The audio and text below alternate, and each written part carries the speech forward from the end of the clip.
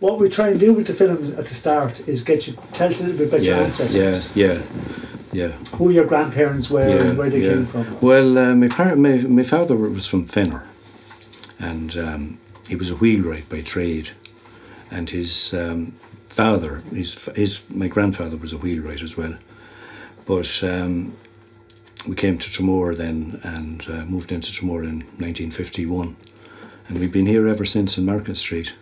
And then on the other side of your family, your granny's side. Yeah, well, my mother's side was my mother was an Anderson, and she was from Lukeswell in County Kilkenny.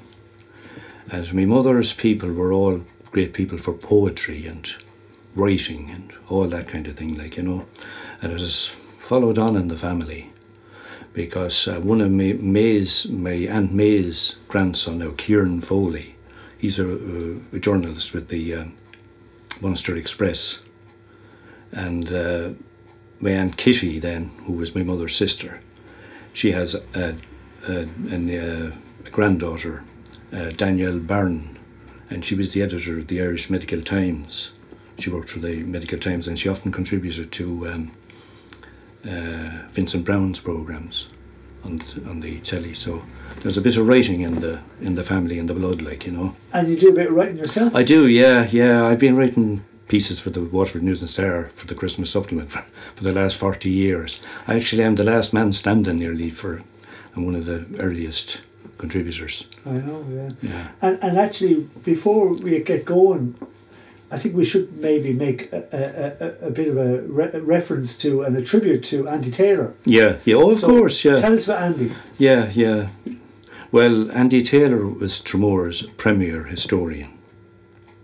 And there isn't anybody in Tramore, or there isn't anybody around that knows as much about Tramore as Andy Taylor. He knows the seed, breed and generation of all the families in Tramore, and he's the go-to man if anybody wants any information about Tramore. He's the cemetery manager up there for the Holy Cross Church, and he that's the undertakers and all that defer to him, like, when they're looking for graves, and people come to visit him, like, you know, if they want to trace their ancestors or their families and anything like that. So there isn't anything Andy doesn't know about Tramore. And then he's got some amazing books. Oh, he has 3 marvellous books. Tramore, the last book he done was Tramore of Long Ago, and prior to that then he had Echoes from a Seashell. That was about an awful lot of that had to do with the clubs that were in Tramore, all the different various clubs, the Tramore GAA club, the Tramore Soccer Club, all different, the cricket club. And then the first book then, A Glimpse of Other Days, mainly photographs about Tramore, covered everything from the very earliest prehistoric times right up to the present times and the war years and all that. And it was very important that was captured, wasn't it? Oh yeah, great stuff, best of stuff, like, you know what I mean. But the undisputed historian of Tramore, anyway, you know. Yeah, it's really important. And then your own background. Then you were born. Where were you born in Tramore? I was born here in Tramore. Yeah. And your family.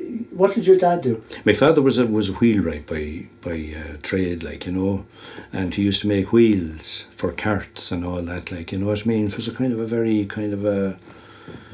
sophisticated art, like, you know. But it died out then when motor cars came in and all that kind of stuff, like, you know. He used to make them for carts. And I know, for the present generation wouldn't have a clue. No. Tell us a little bit about it, because it's very well, he had out in Fenner there, like, you know what I mean. There was a kind of a little hut, there was a little stone building out there. It was the workshop, and he worked there with his father and his brother, and they used to make the wheels for the carts and wheelbarrows.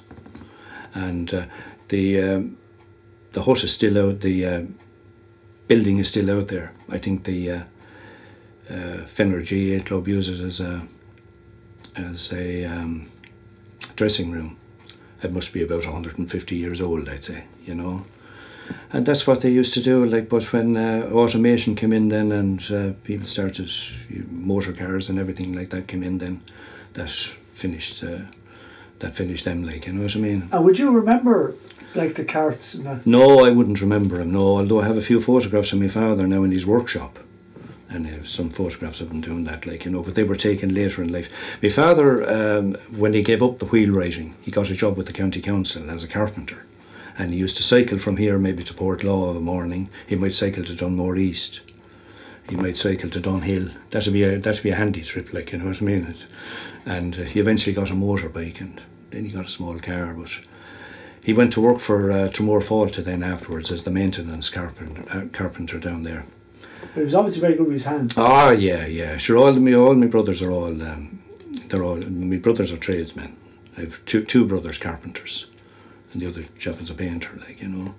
So we have it was all carpentry was, you know. And then when you were small, then where did you go to school in the CBS? Oh yeah, I went to school in the CBS. Yeah, I went to the convent first, like, you know, up to the Star of the Sea convent. Then we went across the road to the Christian Brothers. And would there be loads of kids on the street when you were small? Oh, loads of kids, yeah. Strangest thing about it is I'm the longest resident of the street now. They're all gone now. There's no kids in the street. You wouldn't see a kid here at Halloween or anything, like, you know. And there's a photograph up there. It's up there in the corner there. That's the one that you'd like to see. It was taken in 1959. And it was the time the McCarthy Cup came to Tramore. The last time Waterford won the All-Ireland. The cup was brought into the classroom. And we were all brought out into the backyard, and we were lined up in front of the grotto, and a photograph was taken of it. And Christian Brothers are all in it. Pat Fanning is in it. Frankie Welsh, Seamus Power, so many more. But that photograph, it's a kind of an iconic photograph. It was taken in 1959. It was taken by a man called Tom Welsh from Liverstown. He was a freelance photographer. And he went upstairs to the school classroom and opened the window and took the photograph from the window. That's the photograph up there. I'll show it to you afterwards. But there's not a trace of that exists. The grotto, anything there, gone, the school, everything is gone. There's not a trace of it exists. Gone forever. And that's... And like the photographer you said was from Riverstown? Riverstown, Tom Welsh was his name, yeah. He died there about 6 months ago. Yeah.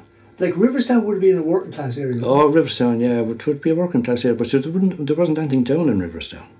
It was an article I'd done there like some time ago. It's called The Wartime Christmas, and it was about Riverstown during the war years. And you can see that, but there wasn't anything down in Riverstown. A few cottages.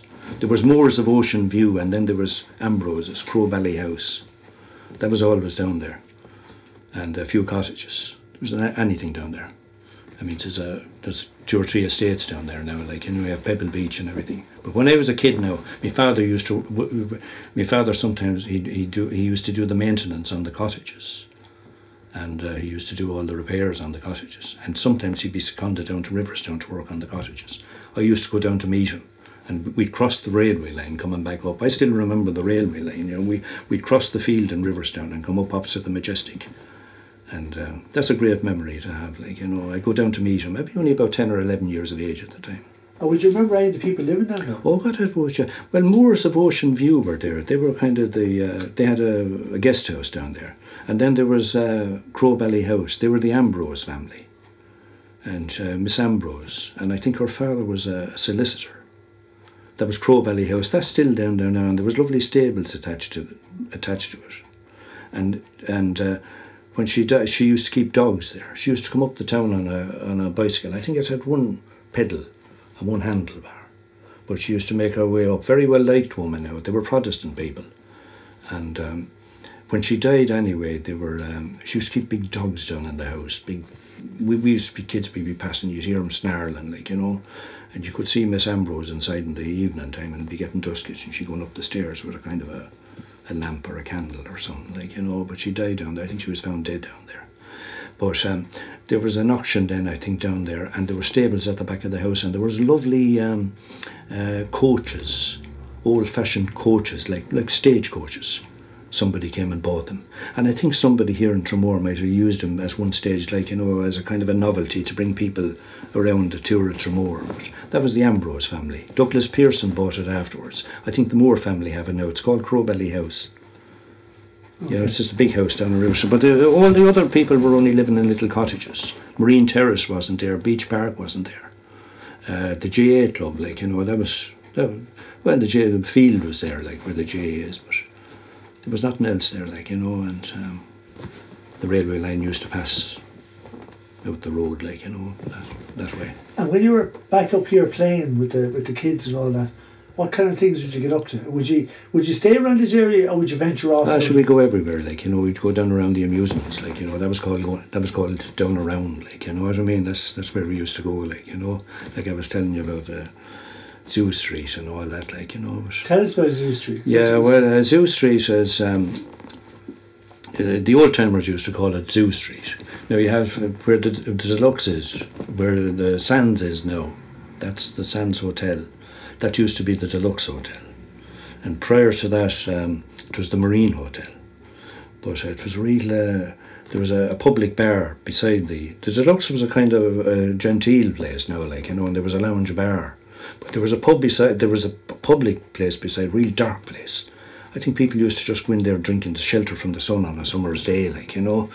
But I used to often have to bring a man up there. Lark Kuhn was his name. He was a blind accordion player. And Larry'd have his few bob, like, you know, and he'd be after playing, and you'd have to catch him by the hand and bring him up. He'd have his half one or whatever it is, and go back down again, like, you know. But that roadway up there, they used to call it Zoo Street, because there was Turkey Road, there was Lane Terrace, there was a pub on the corner run by a man called the Monkey Power. Around the corner, there was another pub run by the Cuckoo Murray. And across the road there was Fox the Chemist, hence Zoo Street. That's great. Yeah. And you're like going down round in those days when you were young. Was it exciting? Yeah, it was great fun altogether. Like, you know what I mean. We used to be going in the slot machines, and you'd be you'd go around the Laboule table, like, you know, and the bumpers and all that kind of stuff, like, you know, and Mackay's Fish and Chip Shop. There was that's where Massimo's is now. Do you know Massimo's? Yeah. That's Mackay's Fish and Chip Shop. But there was I saw a sign in the window there one time. It's hard to believe it, like, you know, in this day and age. But strong buy wanted for yard work. Apply within. I was with my father. I was with my father the same day, and he looked down at me. I was looking for a summer job. He said, "You'd earn your few bob in there," he said. We just moved on. Yeah, strong buy wanted for yard work. Yeah. They went Mackay's, fish and chip shop. There was a row broke out in there one night, and there was all the tables were scattered all over the place. There used to be sawdust on the floor. There was a fire broke out there another night. The fire brigade went in and put it out, and they were back in business in a few minutes. Yeah. Where did you work down there? Did you get a job? Oh, I did. Yeah, I worked in the amusements, but mainly I worked in the Deluxe. I was a kitchen porter there for a while. Got promoted into hall porter. Then I became the night porter. I was the night porter then, and they had a primitive kind of a heating system down there, like, you know, they hadn't gas or anything. You had to keep there was a boiler down there, and you had to keep shoveling all night. It was like a mini version of the Titanic.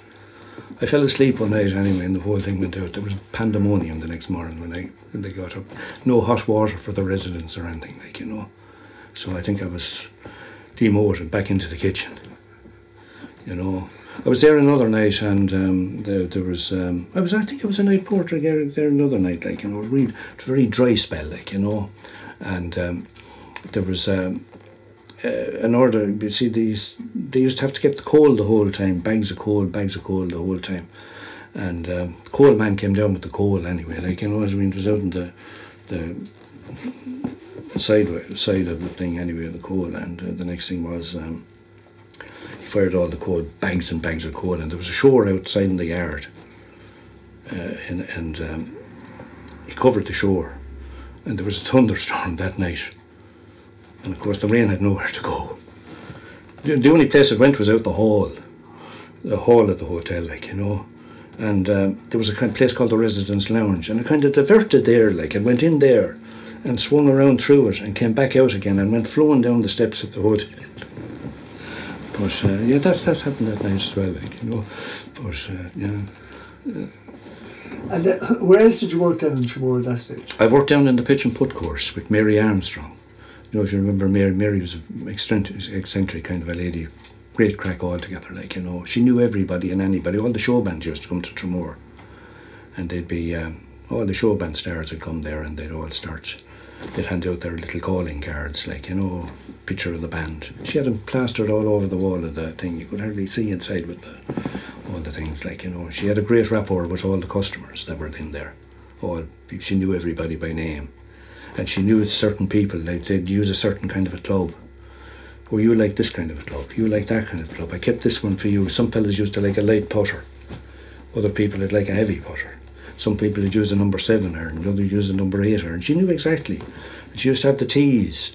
You'd get I think for about £0.50 you could get putter and driver, a couple of tees and a golf ball. And the next thing was, she used to have the tees tied on a kind of a string, like, you know, the way you wouldn't lose them. Everything was done to a T, as they say. But she was, Mary was very eccentric, but she used to, I did about 2 or 3 seasons working down there in the hut with her, like, you know. And she'd always send me a tenner at Christmas. Tenner was a lot of money then.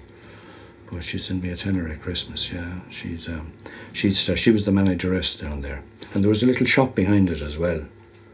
And it was, the kiosk was divided. The shop was out on the prom side. They used to sell sweets and all that there. And she used to manage the 2 of them at one time. But eventually, probably became too much for her. So she just managed the pitch and putt, the kiosk. That's all she used to do. She'd be leaning out over the door, like, you know. She'd be waving to everybody going past, like, you know. All the kids from Riverstown used to come up there. Do you want any messages, Mary? Because she was very generous, like, you know. She'd maybe send them up to town for a message or something, like, she'd give them a few bob, like, you know. She used to send me up to, when I used to be down in the morning at about, I used to start at 12 o'clock. I'd be home for my dinner then at 2 o'clock. I'd have to go back down then until 8 o'clock or 9 o'clock at night. But she funded the horses. She used to give me a couple of pounds every day to back the horses. She was a great follower of Piggott. She was a great follower of Lester Piggott.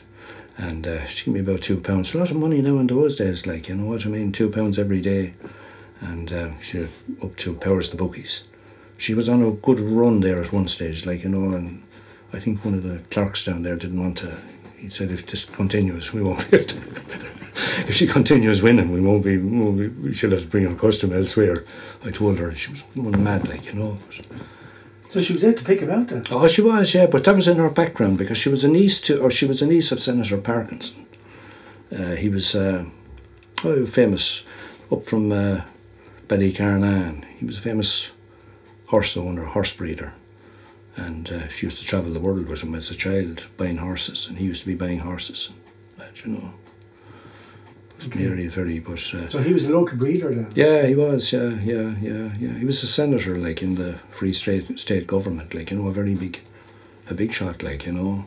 The Parkinson family are still up there. Some members, I think, of the Parkinson family still up there in Ballycarnan, like, you know. But Mary was a great character altogether. There's the hydro, of course, was there, like, you know. You see photographs of the hydro. I have a few photographs there. Hydro was there, and the... Did you ever go into the hydro? Oh, I was in the hydro heaps of times, yeah. I was down in the boiler room with the hydro as well down there. My father used to have a workshop down there. And, yeah, there was state-of-the-art equipment down there. Yeah, that was kind of like a spa, wasn't it? Yeah, it was a spa, yeah. It was built, I think it opened in 1947 or thereabouts, like, you know. But it was, people used to, you could have seawater baths, seaweed baths, all that thing. It was state-of-the-art at the time. And sure, the building was very much state-of-the-art as well, like, you know. But the hydro was there. You had the pitch and putt course. You had a hydro and you had a little putting green and a fountain. And then you had another pitch and putt course near the kiosk, and you had what they call the big course out further then, like, you know. And the pitch and putt, the members of there was a pitch and putt club started here in 1947 in Tramore, and that's where they started down there. There was an old bog that was after being drained, and they started down there, so there was members, and then there was the tourists that used to come. I think it was £0.50. If things were quiet, like, you could do a second round on it, like, you know, but usually be called in after after the first round, like, you know, but still you got good entertainment. And is that the same club then that moved up to? That's the same the club, Metal Man? yeah. They moved up to the Metal Man, yeah. They moved up to the Metal Man, and they were in a few different places in Tramore, but that's where they. I think that's mainly where they started off, like, you know. Okay. Yeah. And then, when you went to, did you go to the cinema when you were a kid? Oh yeah, God, we used to go there regularly, like, you know, over to the Rex. The Rex was a famous cinema in Tramore. Mother used to give us a few bob, like, to go over there. And Rex is just over at the end of the street here. There's Cahill's shop now. The Rex was opened in 1945, and it was a state-of-the-art cinema when it opened. But by the time we went there, it wasn't much state-of-the-art. It was the stage. So, yeah, it's a famous place, like, you know, and Rocky Mills used to be there, and sometimes when the film would break down, we'd be all shouting, "We want our money back, we want our money back," and Rocky Mills would be called to go up to do a number while they were repairing the projectors. And Rocky would do his piece on the stage, like, you know. But I remember being over there one time. There was supposed to be we were kids, like, you know, and there was a mystery man. They were saying there was a mystery man in Tramore, like, you know, and some fella, probably some figment of our imagination. Anyway, it was probably in the winter time, like, you know. But we were over there anyway, and the picture broke down. Next thing, everybody started shouting, "Rocky, we want Rocky, we want Rocky, we want our money back." So Rocky loped up to go up on the screen, and he cast a big shadow on the wall. Somebody shouted, "It's the mystery man." There was pantomime. I don't know how about 200 kids got out through the door in about 2 minutes. Yeah, but there was. I was telling you there was Errol Flynn. He starred in a lot of movies over there, but the just near the thing, Corcoran's had a lodging house, and Errol Flynn was in so many films over there. Somebody said he was lodging over in Corcoran's, you know. But Mrs. Lenihan then, she had a sweet shop right opposite the cinema. Tommy Lenihan, that was her husband. Tommy was a West Cork man, and he came to Tramore. He came with Johnny McGurk. He was a famous showman. He came here to work for him. They moved up to Market Street then, and they converted the front of their house into a little shop, and they used to sell apples and ice cream and sweets. They made a living there, like, you know. And Tommy was an insurance man then as well, like, you know. He used to sell insurance, and he used to have the Gay Lynn pools, and they'd have Gay Lynn used to have little coupons, like, you know. Tommy used to come in there. My father was followed the football pools, like, you know, and Tommy would come into the kitchen here, and he'd be pulling out the coupons out of his pocket like a conjurer.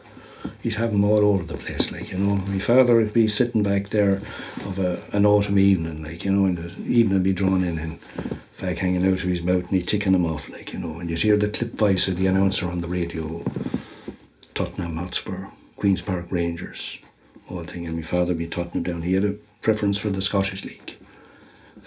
St Mirren, Partick Thistle, Hearts of Midlothian, Queen of the South, and he'd be taking them off. He never had any luck with them.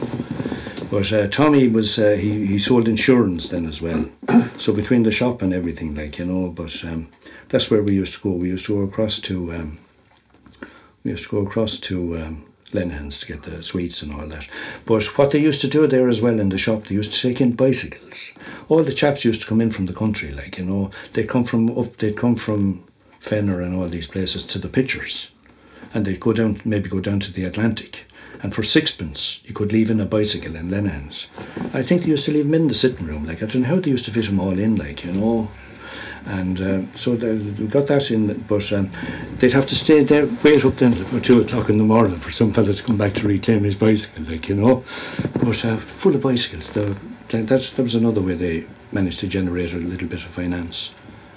And then there was Tommy. Tommy was. Who was projectionist when you were small? John O'Rourke was there for years and years, and his father was there prior to that. Like, you know, down in. His father worked for the Breen family nearly all his life. John's father worked for the Breen family most of his life, and he worked in the casino cinema down there, like, you know. But anyway, the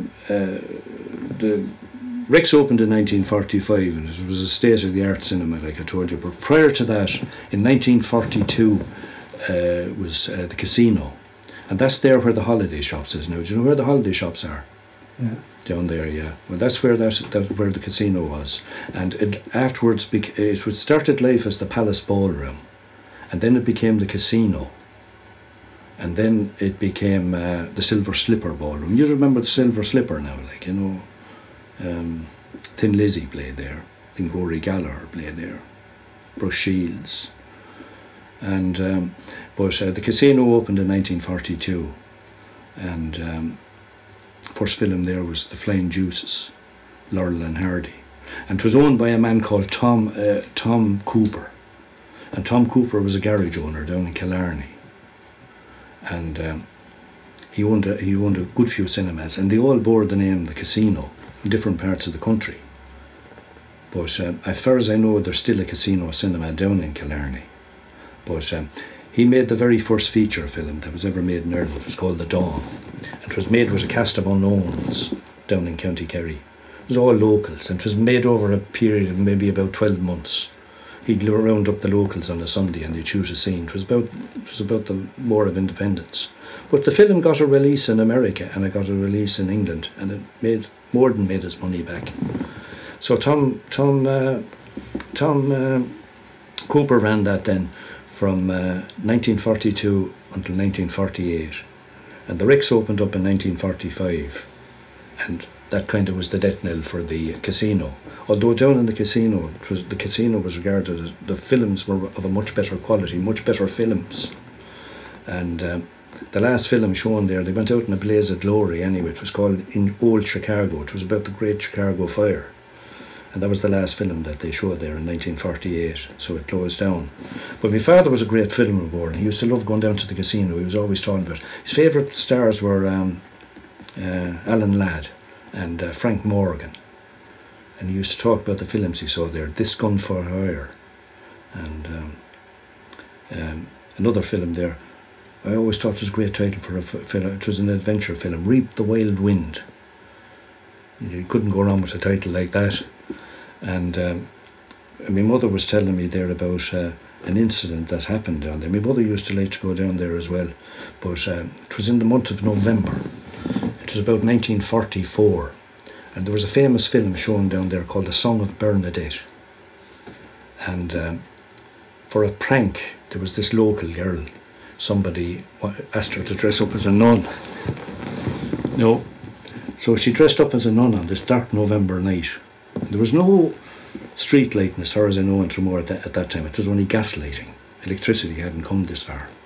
So she walked through the town in the darkness. Now, it would be very unusual to see a nun out at that hour of the night, on a November's night, going through the street. So she made her way down to the Casino and walked into the cinema and walked, well, whatever to be about seeing a nun out in the night in Tramore, like seeing her in a cinema would be out of a question. She caused pandemonium down in the cinema. Oh, it was a big story at the time now and all that, like, you know, people, the whole town was talking about it, like, you know, it would probably be on the television now if it hadn't, like, you know. But that's a story I always remember, my mother telling me, yeah. And you just said, remind me of another story about down the back strand about a ghost. What was that? Oh yeah, that was the Gurramulloch, like, you know. That was supposed to be a kind of a ghostly horseman. He used to ride through the boroughs, like, on a stormy winter night, like, you know. There's a kind of a little place down there. If you ever go down there, it's shrubbery and everything down there. They call it the Gurramulloch's garden. And it's a garden. There's all shrubs and everything growing down there. And I remember in the 1960s, Tom McCarthy used to do pony trekking, and Tom McCarthy had a chip shop down there at the end of the prom, like, you know, down that Moe's area, like, they're still there, like, in the McCarthy family, like, you know. But Tom used to do pony trekking down there, like, you know, you could hire a horse, like, 10 bob, I think, or something, and you could go down there on the horse. There'd be somebody to lead you down. They'd probably 6 or 7 horses, like, you know, and that's 10 bob you bring down. But I remember being down there in the centre of that place, the Gurramulloch's garden, as they call it, and there was a little well down there with fresh spring water coming up out of it, and the horses used to water there. But I've been down there a load of times since. I've never seen it. Could never. But I confirmed there was a few people like that had been down there. They knew it was there all right, but you know, sandy and all as it was, there was fresh water trickling up there. It used to be full of foxes as well, like one time, like, you know, but I don't know whether they're there any longer. Of course, the rabbits died out as well, like, you know. And you mentioned the Silver Slipper. Did you go to any of the dances? Oh, I did, yeah, several times. Yeah, several times. So there used to be concerts there as well, like, you know. It was the Tramore Kiely band used to play down there, and concerts were down there. Yeah. There used to be discos down there. There was variety shows. I remember Brendan O'Dowda had a variety show down there for one season there, like, you know. There was a man in it called Birdie Sweeney. He was one of the cast. He was afterwards in that series Ballycut's Angel. He played Eamon in it. He was in it for most of the series. He was a Donegal man. And yeah, there was a variety show there and for a thing. And what about the Atlantic? Oh, the Atlantic, yeah, sure. Everybody played in the Atlantic, like, you know what I mean? All the big stars of the era, like, you know. Jim Reeves. Jim Reeves came there in 1964. Shortly before he died, and Gentleman Jim they used to call him. I think the more appropriate term would be Temperamental Jim, because he used to be there always seemed to be problems, like anywhere he played, like, you know, with the piano being out of tune and different things, like, you know. But anyway, the story goes that when he was coming into the town, he was coming into the town in a car with his driver, like, you know, and at that stage, like, you know. People were the county council. All they had was for road cleansing was a horse and trap, or a horse and trap, like, you know, and for picking up the rubbish. Apparently the car nearly collided with Jim Reeves's car nearly collided with the horse coming down Galway's Hill, and he said to the driver, "What kind of a one-horse town is this?" So the story goes anyway, like, you know. And what's his name? Chubby Checker played down there. You know, the man with the twist. Helen Shapiro, Mr. Acker Bilk. Oh, there were several more now. Like, and you know. It was a big venue, wasn't it? Oh, that was a huge venue. Yeah. They had all the orchestras down there as well. Like, you know, that's what was nearly famous for. Like, you know, the orchestras. Phil Murta, he was a famous orchestra. He had a famous orchestra. That'd be long before my time now. They'd be in the 40s. They used to do a residency there, like, okay. You know, and they'd do a summer residency there. And when you were small, had it already changed from? Was it still a ballroom? Or it's still a ballroom. Oh, gee, it was. Yeah, she had all the show band stars coming there the whole time. Like, you know what I mean. You had the Royal. Sure, the Royal used to attract a massive crowd there. You had the what they call it, Brendan O'Brien and the Dixielanders. The Pacific Show Band. We saw them all down there. Well, we saw them all going in there, like, you know. But, I mean, we used to get their cards. We used to get the cards off them, like, you know, the souvenir cards off them. But and what were they? Just tell us what they were. They were just a little postcard with a photograph of the band on it. Sometimes you'd have a little message on the back of it, like saying that who the manager of the band was. And you'd collect them? You collect them, yeah. They're collector's items there. You'd often see them on Ireland's Own, people looking for them, like, you know. You mightn't get them a fortune for them, but you'd probably get a couple of euros for them, like, you know. Some of the better ones, like, you know. But we had them all, like, you know. We had them going back to the time of the Clipper Carleton, you know, who were the kind of forerunners of the Royal Show Band. But the Royal were the biggest draw down there. But there was, I mean, most of the bands were doing very well, like, you know. Sure, there was hundreds of show bands in Ireland at that stage. Who used to book them in now? Well, whoever owned the thing, whoever owned the ballroom, I suppose, used to book them in, like, you know what I mean. But and for the Silver Slipper, like, to get bands like, you know, you were talking about Skid Row and Tin Lizzy and Roy Gallagher, yeah, like, that was kind of very interesting lineup. Oh yeah, it's a great lineup, like, you know. Well, some of the clubs, like, you know, here in Tramore, like, would hire them, like, you know what I mean. That's what the clubs would hire them, like, you know, and maybe come down to a benefit for them, like, you know what I mean. That's the way it was done, like, you know. But there was most of the bands played there, like, you know. I mean, see. And then when you were growing up, then, like, did you leave at 12 from school? Oh no, I didn't. No. I worked up to the Leaving Cert, like, you know. Where'd you go then? I went to I worked in Waterford in a factory for a few years then, but I went to the post office eventually, like, you know, and that's where I went afterwards, like, you know. So. And when you were a postman, were you in Tramore or? No, I was in Tramore for a few weeks, but I did all my service in Waterford, like, you know. Okay. I did, retired there 7 years ago. And then with just even from your own, you mentioned a few people, like, but just the characters are around Tramore when you were small. Oh, I choose the town was team with my characters. What about the shops and all that? What do you remember? Yeah, but I'm sure there was marvellous characters in Tramore, like, you know, when I was growing up, like, you know what I mean. You had Limerick Bill, you had Moll Galvin, Richie Power. Who was Moll Galvin? Moll Galvin, and she was Richie Power's mother, like, you know. She used to clean the school. But probably the best character that was ever in Tramore, in my time anyway, like, was Tom Cusick. Tom was the church sacristan, and I was an altar boy during Tom's time as the sacristan. He was a distant relative of mine, in fact. But Tom was a low-sized, slow-moving man with a kind of a wrinkled face and a head of hair like steel wool. And I remember up in the church, like, he was famous for his kind of wit, like, it was irreverent, like, but it wasn't a malicious. And the priest used to have great time for him, like, you know. But I remember standing in the churchyard one night, like, you know, there was 3 of us in the churchyard, bitterly cold January night, an east wind blowing. And Tom was fond of his pint now and his half one, like, you know what I mean, his drop of rum. So there was 3 of us in the churchyard. There was Father Elward, Tom Cusick, and myself. And I had a light surplice soutane on me. I was shivering in it. And Tom, I could hear the holy water bucket in it shaking in Tom's hand. And Father Elward, he was a nice, gentle, refined man. And we were waiting for the funeral to come up anyway, and there was no sign of the funeral coming. We were looking down Summer Hill. Next thing, the funeral came around the corner. It was an old man in Tramore. Came around the corner and it stopped. 5 minutes went by. 10 minutes went by. There was still no sign of it moving off. And the next thing was Father Elward craned out his neck and he said, "I wonder what's causing the delay, Tom."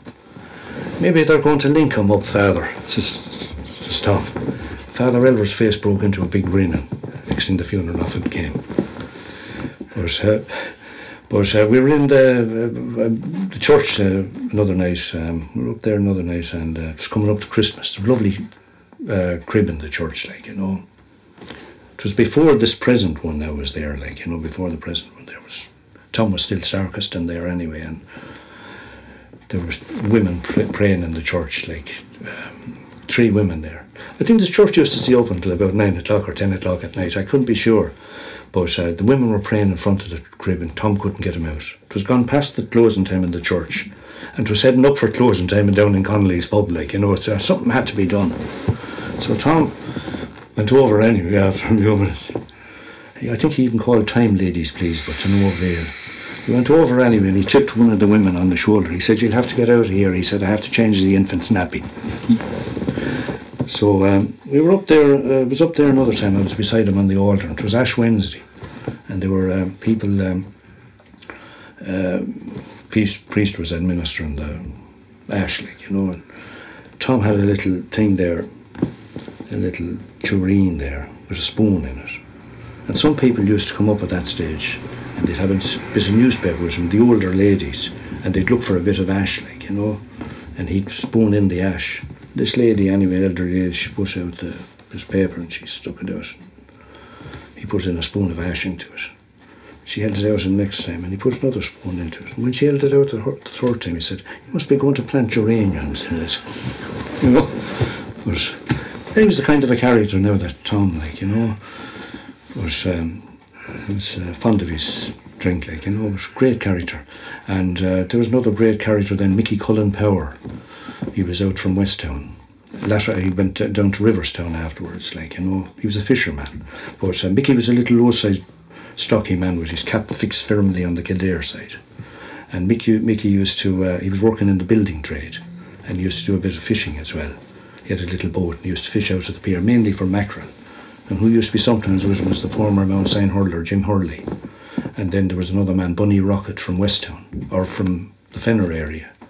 They were out there one evening anyway in the boat and fishing a late autumn evening. and fishing was very bad. Fish weren't biting at all. They came in, they only had about a half a box when they came in. So they carried the box up to up near the Ritz bar, and they'd sell it on the corner there. There was a tourist passing, an American tourist passing, and he came over to buy some fish, and he was looking down, and he said, he remarked on the small catch. He said to Mickey, he said, very small catch. Tell you the truth, sir, says Mickey. The fishing was going great, he said, until a big shark came up and rammed the boat. My God, says the American, was it a blue shark or a white shark? I couldn't tell you, sir, says Mickey, but by the time Bunny was finished baiting him with the oar, he was black and blue. They were the kind of characters, like.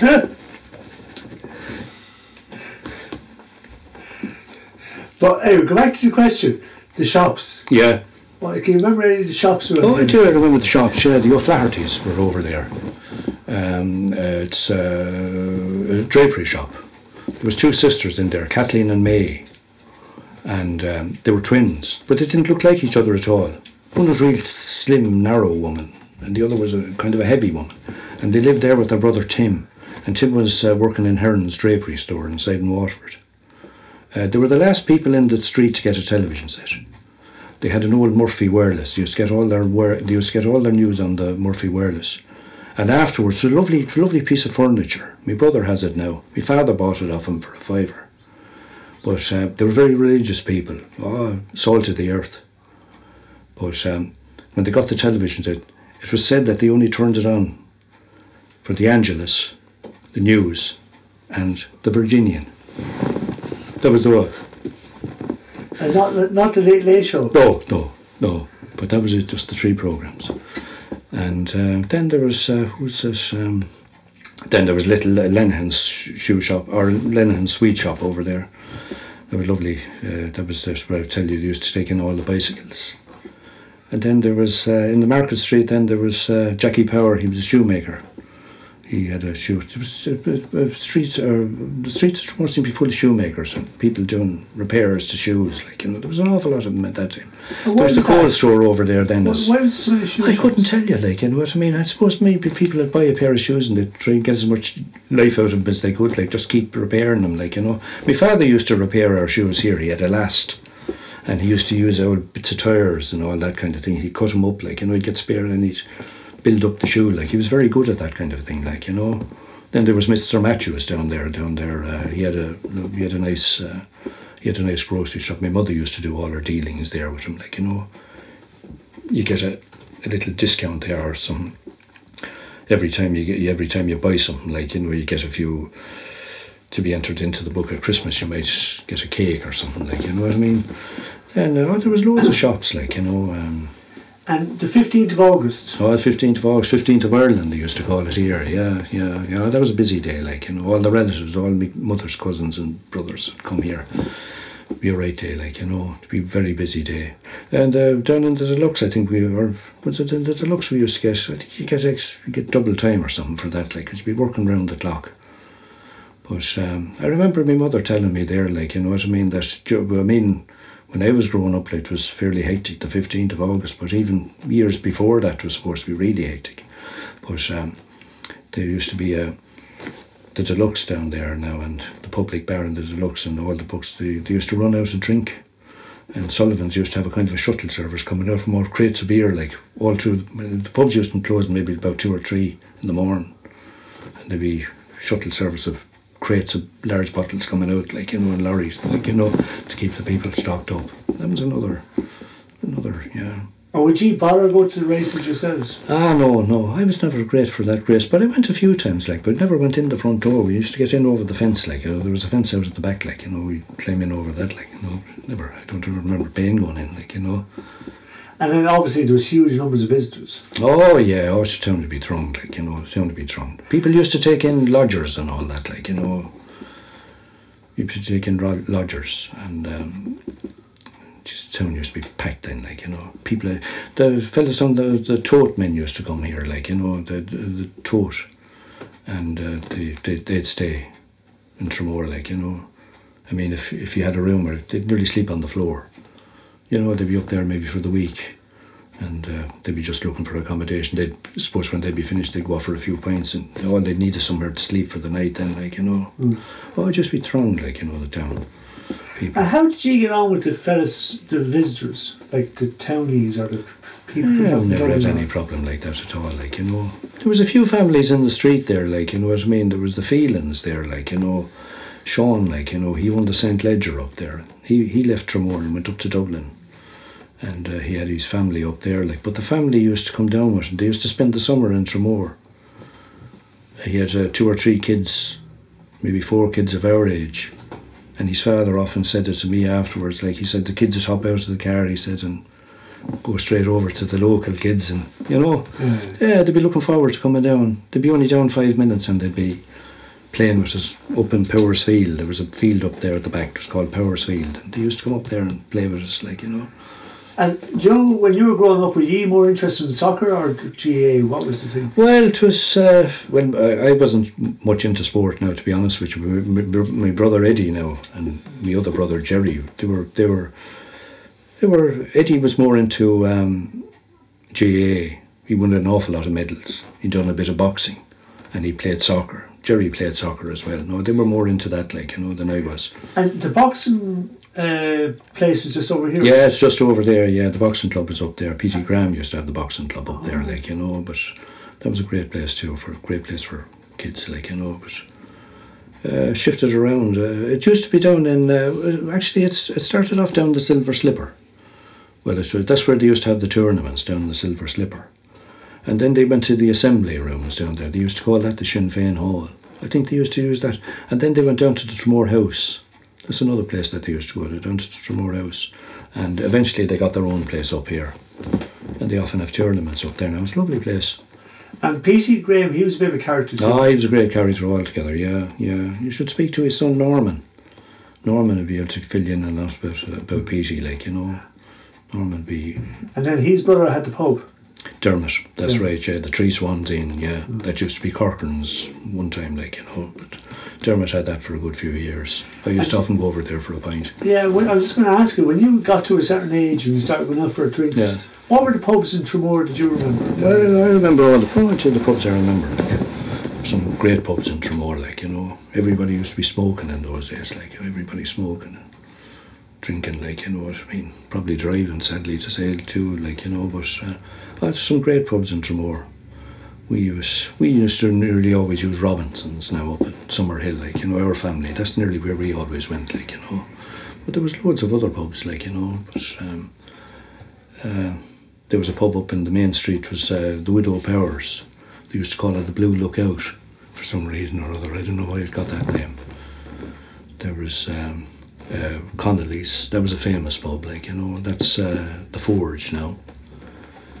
And what else had we? The pubs down the town. You had a kind of a different set, like, you know, you had people that drank down at the bottom of the town, and then people that drank up at the top of the town, like, you know, there was a kind of divide. I always found that there was a kind of divide. Some people always stayed up at the top of the town, other people stayed at some people would be identified with a particular pub, like, you know, somebody would say, that's his house. You know, as much as say that's where he drinks, that's his house. You know, I said that to somebody one time, they thought he owned the pub. Talking about divide, was there a kind of a class system, you know, in place? Like, when you were young, did you remember, like, oh, they're the crowd with money and they were the ones that didn't have money? I don't remember. I suppose there was that, like, you know. I never kind of really noticed that, like, you know what I mean. You didn't become self-conscious around it? No, I didn't become self-conscious about it or anything, like, you know. I remember, like, you know what I mean, at one stage, like, you know, I mean, the Protestant people, like, you know, maybe kept a little bit to themselves, like, you know, and then the Catholic people kept to themselves, like, you know. But when that Canon Porter came to Tramore then, like, you know, he had 3 sons. And they used to mix with all the Catholic kids and all that. And they used to play soccer on the Strand. They used to back the horses, like, you know, so... So that was all broken then? That was all broken. It's, you know what I mean? It was, yeah. But... And just in relation to the Catholic stuff, was there... The other way, say, my mother would have had a favourite saints and all that. Do you remember any superstitions from the old people that were around? No, I don't back? I can't think of it offhand now, like, you know, as being offhand, like, you know. I spent a lot of time up in the church there now as an altar boy, like, you know. There was a priest who used to come to Tramore. He was a Jesuit, Father Willie Stevenson. And he was born about 1888, and I think he died about 1980. And he was from the Priest Road originally. Like, his father was a doctor, and he was one of about 10 or 11 children. I think his mother was a Sherlock from Waterford, from around Catherine Street. But his father was a very well-liked doctor. But Father Willie Stevenson went off to join the Jesuits, and I think he served as a chaplain in the First World War, and he did time in Australia and things like that. But he used to come, he had never lost his affection for Tramore, and he used to come back to Tramore on the 15th of August every year for 2 weeks holidays. And he'd stay up in a guest house on Summer Hill. And what he'd do for the whole fortnight, then he'd spend the whole time travelling around the town and the countryside by foot, visiting people, looking in on people and visiting and recalling old times. And he had his pocket full up of butterscotch toffees to give to the kids. But fine big man with piercing blue eyes, but very, very, very popular man. And but he'd go down to Ballynock Lane now. He'd walk down to Ballynock Lane and walk all the whole way out up through Ballynock, visiting all the cottages and dropping in on people, having a chat and moving on again then. And he'd break out maybe in Sporthouse or Knockeen. That's how far out he'd go. And maybe off out to Fenner. But he used all by foot. And you'd hear people saying, we have Father Stevenson here today, like, you know, or like as if you're after getting a visit from the Pope, like, you know. But very well liked, very well respected man. I always remember what was he? You said was he connected to the Sherlocks? Yeah, he had. So I think his mother was a Sherlock from Waterford, like, you know. There's people by the name of Sherlock. I think from the Catherine Street area, like, you know. Because there's a Sherlock house down there. Yeah, Sherlock House. Yeah, well, he'd be the same people. They'd be the same people. Yeah, yeah. Whether there's anybody by that name living there now, like, you know what I mean. But his mother, right, as far as I know, was there. But she was. But he was a very well liked man now. Like, and obviously that goes way back then. If he's back to that era. Oh yeah, it's way back. Yeah, he lived up on the Priest Road. The house is still there where he lived. Like, you know, his father was a doctor here. But it's great. And he used to come here. I'm sorry, Ollie, but he used to come here to visit because my father had an old aunt, and she worked for the family, so that was the connection. And he'd always call here. This would be one of his last ports of call. Like, you know, he'd be after doing the whole countryside. Like, you know what I mean, Fenner. Imagine walking to Fenner and all these places, stopping there. Time meant nothing to him, like, you know, and he'd have a cup of tea here and a cup of tea there. I think he used to play a game of cards in some houses, like, you know. But that was his whole life, just visiting people. And everybody used to be honoured to get a visit from him, like, you know. He was kind of a holy man, like, you know. And someone mentioned too that quite a lot of priests would come to Tramore on their holidays. Oh, they would, yeah. What they had up there is, see, the church was changed around 1964, and it was completely refurbished. But there was a load of side altars up there. There was 3 or 4 side altars. So things were so busy in the summer with all the priests, altars would be going the whole time, you know. And when we were altar boys, we used to be up there, like, you know, you get a half a crown off of some, you get nothing off of others, but we used to be serving them, like, there'd be saying masses at different times up there on the side altars. Oh yeah, there used to be all the priests used to come there. We used to know them all, like. And would they stay then up in the house? Well, they would, yeah. Some of them used to stay down in Murphy's, down opposite the Deluxe. May Murphy's, Atlantic Hotel. That's where an awful lot of them used to stay. And the Christian Brothers used to stay there as well. Some of the priests used to stay there. Maybe some of them used to stay up with the priests. I couldn't tell you, but there used to be a load of priests used to come here for their holidays. Yeah. They'd say mass up there, and we'd serve the mass, like, you know. Like I said, we get a few bobs sometimes. We get nothing other times. And someone said that the Christian Brothers used to go out to the Gillamine. Oh, that's right, yeah. The Christian Brothers were supposed to have started the Gillamine there shortly after they came to Tramore in 1867. They were supposed to be the first people to swim out of the Gillamine. But there's very little history about the Gillamine, because most people always reckoned about the Gillamine, like, you know, a crowd of crackpots used to be going over there in the winter time. You know what I mean? That's what they used to do. They used to go over there, like, and swim in the winter, like, you know. And people never really took that much, you know, there was no kind of a history to it. Somebody asked me one time, I was involved with the Gillamine for years and years. I swam all the year round for over 30 years. And I was the PRO for them for years. But somebody asked me, they were looking for the history of the Gillamine. But the Gillamine on Newtown Cove, there's no history there. It was just people went over there and they swam there. But there was no such thing as, maybe sometime maybe in the 1940s or 50s,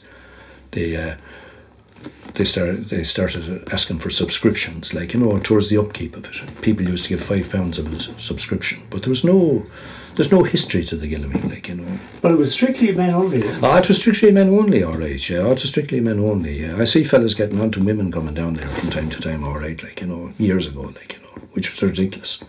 I'd say there's more women swim there now than men, like, you know. Ah, yeah, but I'm talking way back. Oh, way back. Oh, jeez, way back. Yeah, I remember being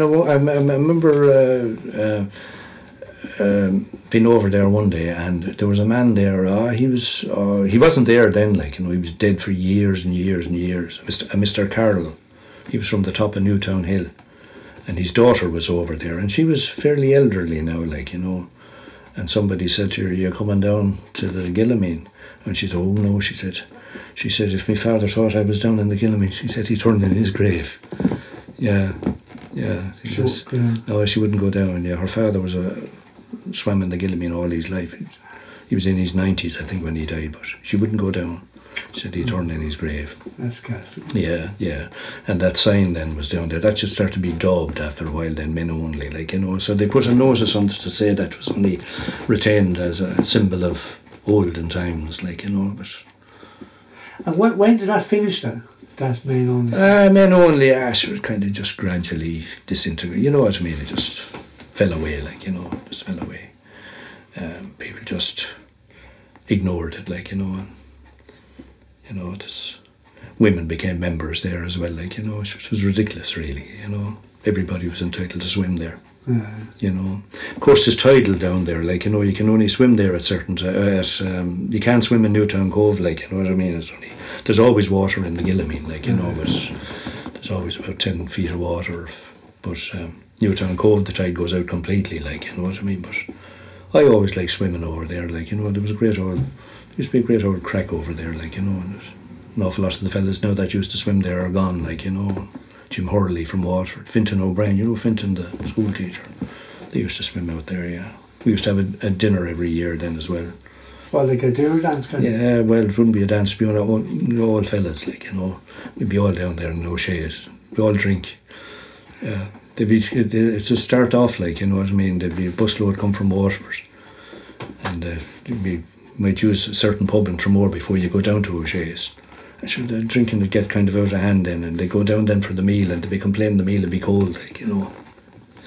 And would they start off the day with a swim, or would they? Oh no, they wouldn't start off with a swim. This would be in the winter time, like, you know. It'd be coming up to Christmas, like, you know, maybe one particular night, like. But we were down there for years. We had a few good nights down there. There was a presentation made to it. We had a lovely evening down there when Sam Moore was his name.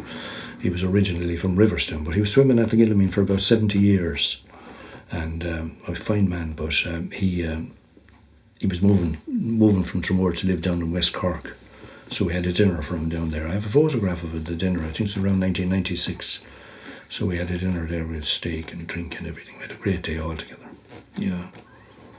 And I know we're going to take pictures of the photographs. Yeah. But just tell us a little bit about some of the photographs you have. What kind of photographs have you collected over the years? Will I show you some of the photographs now? Will I get yeah, well, how are we going to do that? How do you want to do it, Keith? We can do it over the shoulder. I'm just watching the time as well, because I have to pick Amy by 1:45. Well, let's go get to other photographs now. Yeah. If you sit for your and I just jump over the shoulder, probably be the quickest. Okay. All right, thanks.